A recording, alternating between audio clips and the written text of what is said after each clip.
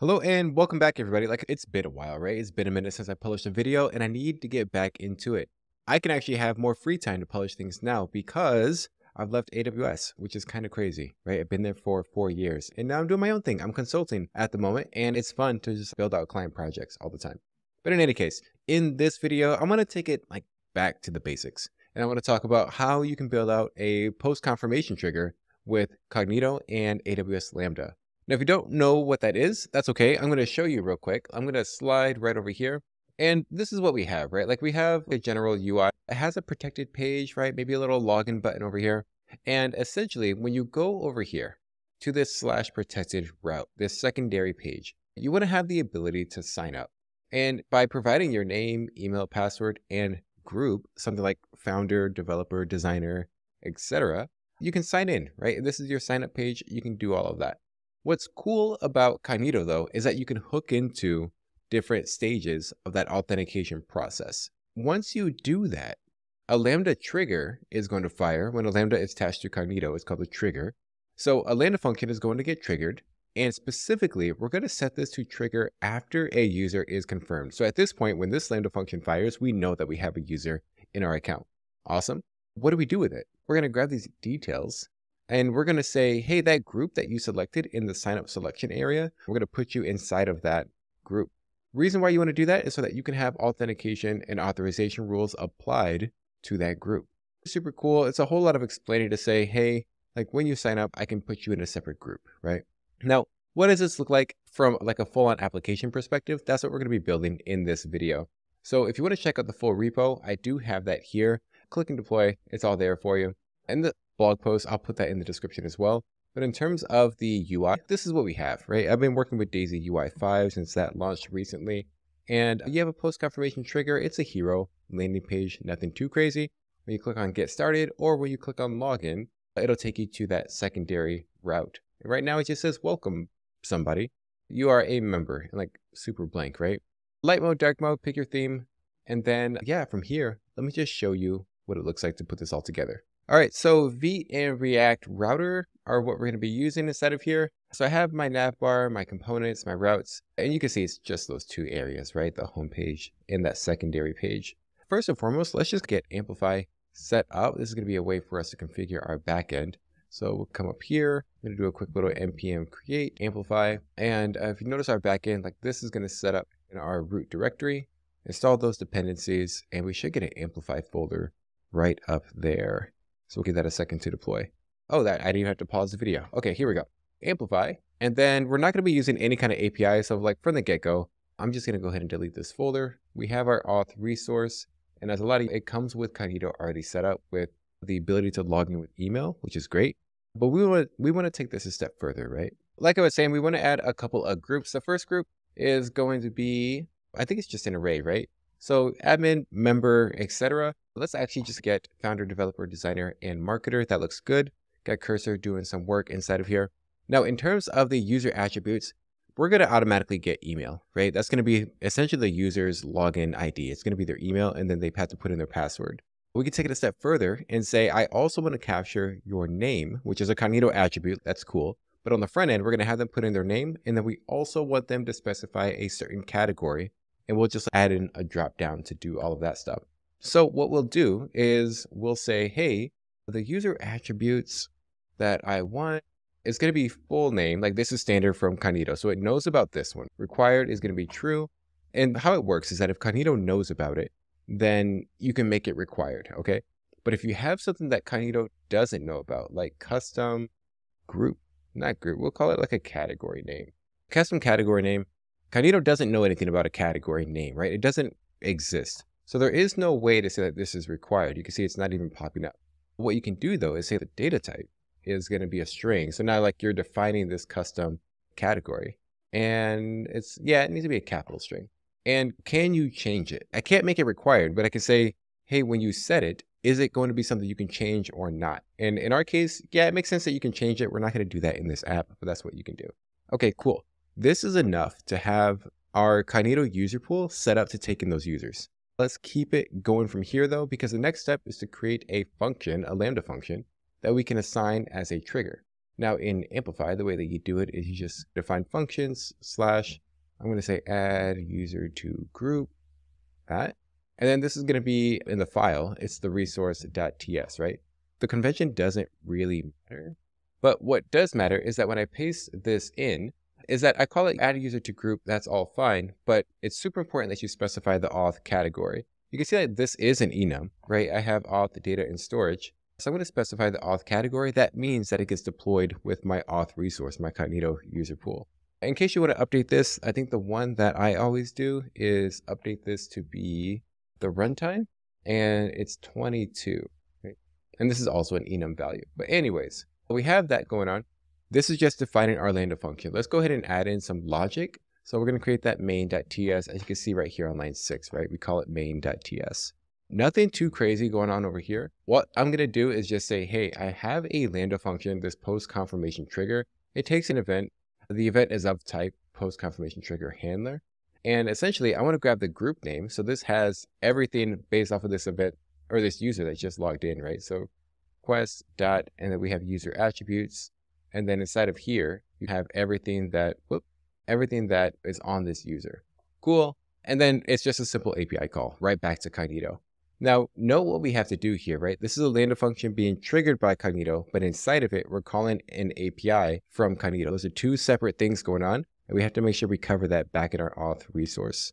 The way that we do that is actually pretty simple. So I'm going to say, hey, here is our auth resource. You're not the auth resource, you are.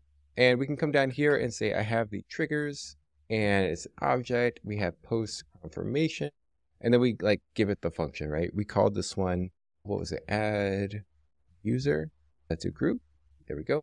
That's great. Like that attaches it to be the trigger, right? Nothing too complicated there.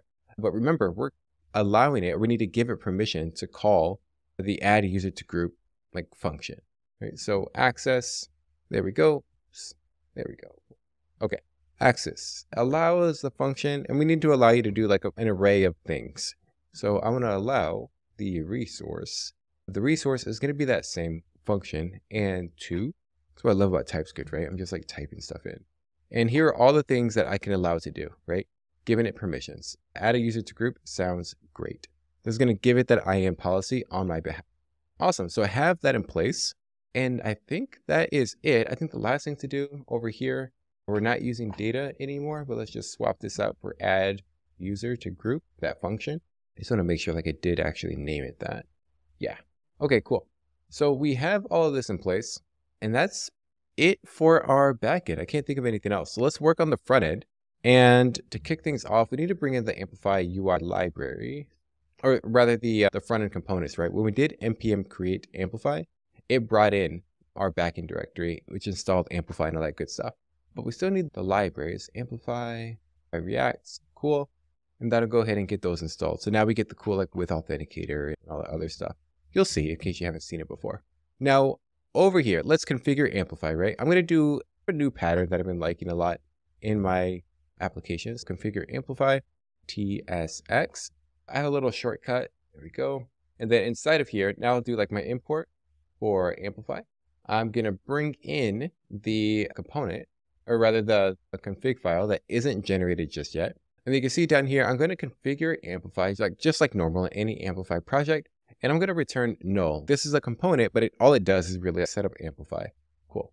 To get rid of that error, let's just go ahead and deploy this. I'm going to say npx, ampx sandbox, and then pass in the profile since I'm using SSO. Great. This is going to deploy our backend. So we have that set up. Now over in our front end, let's go back to that main file. And inside of here, now we can just say, hey, here is Amplify. Let's just have you configured. Import that component, looking good. I'm probably going to do that at the top. It doesn't rely on anything else. Cool. So we have that in place, right? Now, here's the thing. If we go to our secondary page component, because the home page doesn't need anything, it just links to this private page. If we go to the secondary page, what has happened? We have welcome, and we have like you are a member, right? My autocomplete is going crazy over here. We effectively want to protect this page, right? Now, another convention that I've been adopting with React Router in particular is the aspect of just like composing my authentication piece and having a separate component that handles the authentication. So I'm actually going to create a separate protect page, and we'll come over here. We'll say source components. I'll show you what I mean. I'm going to go ahead and just paste this in for you. Again, the repo has all this stuff and we're not doing anything too crazy. The component is called protect, right? We're going to create an object that has form fields. Now, this object, all it really does is say, hey, which part of the authentication process are you trying to adjust?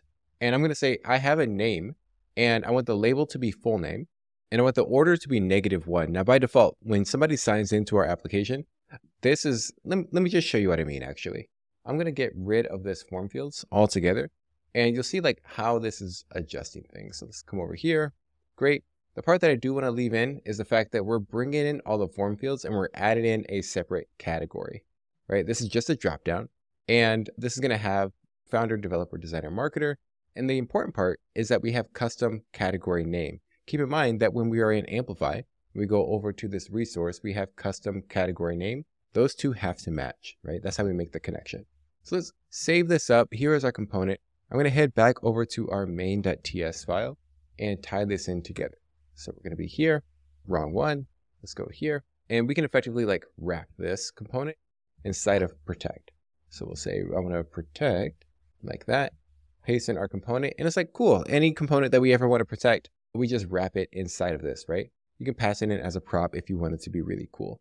Okay, so we have the ability to protect any page over here. We have our secondary page. And now that I refresh, if I come over, you can see on the get started page, our home page, I click on this and you can easily go to the page that you want, right? Let's verify this real quick. If I click on create account, see what's happening here. Like I get email, password, confirm password, and then you enter in your name and you have the ability to select a category. I actually want the name though to be right at the top. And that's the form fields aspect that I was talking about. So I can come over here to, come over here to protect, uncomment this. And because the email is the index 0, I want this to be -1 to just say always be at the top, right? That way, if I put in 0, it's going to be fighting with that email placeholder. So we'll come over here, select that, and just like that, if I refresh, it said name, but now it says full name. I adjusted the label. So let's go ahead and verify that this is working. Now, before I actually sign my user in, I want to go ahead and make one small adjustment, and that is over on our secondary page, right? This is pretty static content.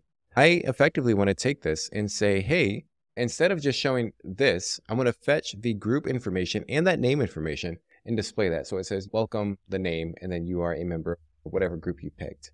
All I'm going to do is just import a bunch of this stuff. So then we have this right up here. And note that I'm using state, right? I'm keeping track of the name. I'm keeping track of the username. And I'm going to come up here and say, fetch the auth session, right? So if you use like the use authenticator hook provided by Amplify, that doesn't give you all these details, right? It doesn't tell you what group you're in. We're going to inspect the actual token that we get back from Cognito. And we're going to pull off the groups. And we're going to say, hey, grab that group and just throw it in state, right? We're going to do the same thing. We're going to pull off the name of the user. And this is required, but it doesn't know that. So we have to specify this as a string, just like that. And we're going to update that in our state as well. Last thing to do is just say, hey, welcome, username. And then you're a member of group, user group, just like that. Let's test this out and see what we get here. I'm going to do a quick little refresh, go to the home page. And we have get started and create the account. I'm going to say focus author, throw in my email. Awesome. Password, social security number is there. Password. And then I should have put like YouTuber in here, but let's go developer for today. Create the account. The user already exists. Let's go ahead and say like YouTube, right? Cool. Create the account. I'm going to get a code back. Let me show you what that code is. There we go. And then confirm. Right, in doing this, confirm the account, welcome, focus author, you're a member of developer, looking good. The only thing left to do is to fix this login button. There's actually nothing too crazy about that, right? We can use the use authenticator hook for that. And it's just a matter of saying over in the nav bar, we're going to bring in that authenticator. Great. We'll import that. And then now let's just use it. And it's pretty much just updating this. I think Cursor could probably do this for us. Sign out. Cool. And let's see. We have both. I don't want both in there. And I bet it will autocomplete it for us if I just turn this into a ternary. And then, yeah, there we go. So if we have a user, do sign out. Otherwise, do login. Now it says sign out. Now it says log in. Great. Sign in with the account MT Liendo plus YouTube. And then I can put in my password just like before. And there we go. Sign out. Awesome. So the real value of this is the ability to have a user like tied to that Cognito user group, right? So now we can perform those authorization rules that say, if you're a developer, you can access this page. If you're a founder, you can access like the admin page, etc. And you can even tailor the experience based off of that. Now, if you're new and you're just getting started with AWS and you're wondering like, how do I even set up my account? How do I make sure that I have the right credentials and the right permissions set up for development? I have a free course that I'm going to be launching actually this week at the time of this recording. So be on the lookout for that. Share it with your colleagues, share it with your friends. So that way everybody can watch this content and get a better understanding of AWS together when it comes to building full stack apps. But with that said, my name is Michael Leondo, aka Focus Otter, and I'll catch you all next time. Peace.